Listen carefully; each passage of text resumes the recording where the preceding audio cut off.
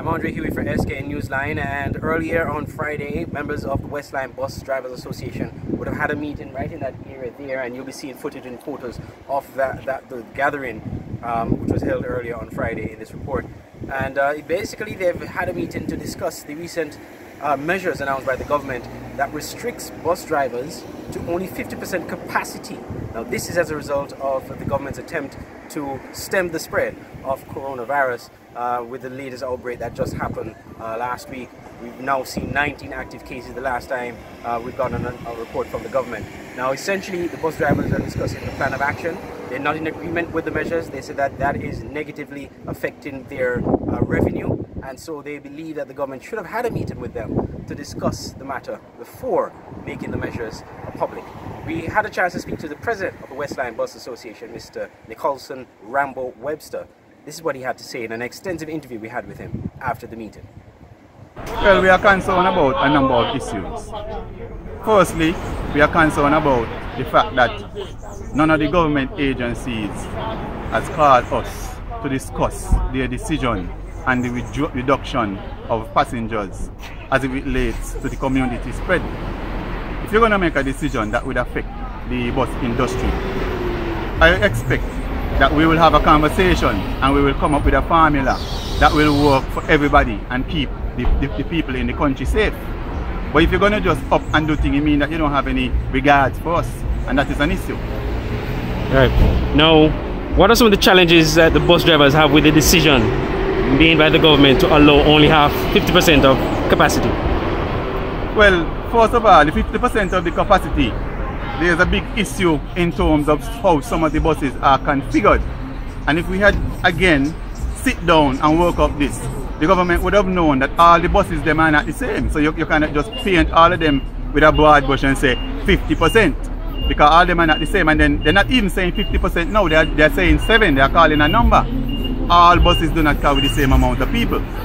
And that have a serious impact on the bus fraternity. So what decision did you guys come to? Well, our decision is that we are going to put together a proposal to send to the government. That is what we decide to do. The other issue we have is that we know several bus drivers are in quarantine, and we are concerned about that because in the manner of which it has been done. Because if you're going to call a bus driver and tell him to go home and park up, and then when he asks a question, you're not willing to answer any question, it means that any one of us could be targeted by someone who jumped on a bus and are not even sure of which bus, because we get that a lot in the bus fraternity. Somebody forgets something on a bus and they're not sure which bus. So which means your name can be easily mixed up with somebody else's own, and you're off the road for 2 weeks for no reason. And a lot of people asking whether the bus drivers are going to strike. Can you say definitively whether or not the bus drivers are going to go on strike at any point? Well, I am not in any position to say whether or not we will have a strike, because I am the president and I always do things in a way where democracy, in my view, is at heart.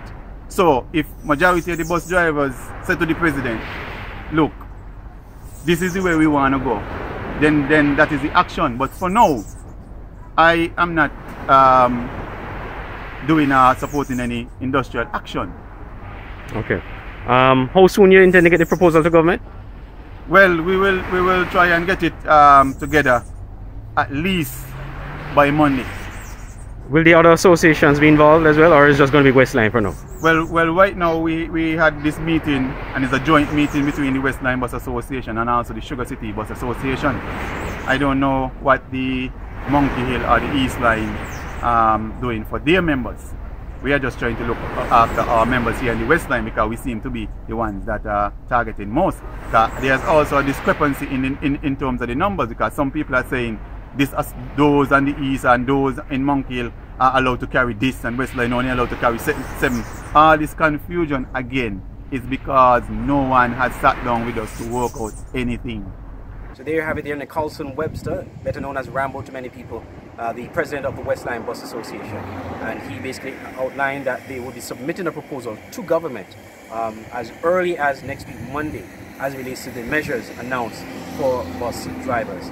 In the interim, we'll continue to monitor to see whether or not the bus drivers will go on strike, what the other bus associations will be doing, and whether or not this issue will be resolved. Reporting from Bastyr, St. Kitts for SKN Newsline, I'm Andre Hughes.